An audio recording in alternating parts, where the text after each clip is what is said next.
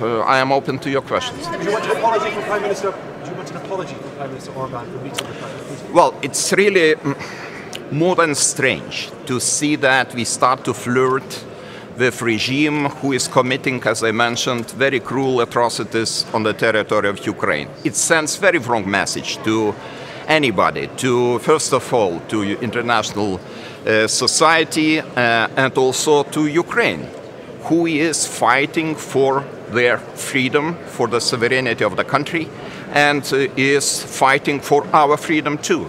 Because if Ukraine would lose, I exclude this possibility, but if, let us imagine, we will have completely new status quo in our region, it will be fragile security of all of us, not only eastern border countries, but whole European Union. And we have to realize that.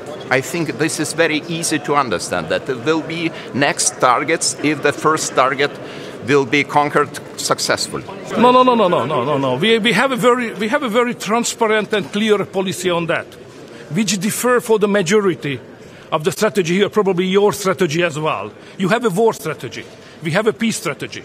And we would like to do everything in order to have peace. Therefore, we keep open all the communication line to the Russians. Otherwise, there will be no chance for peace. This is a strategy. So we are proud of it.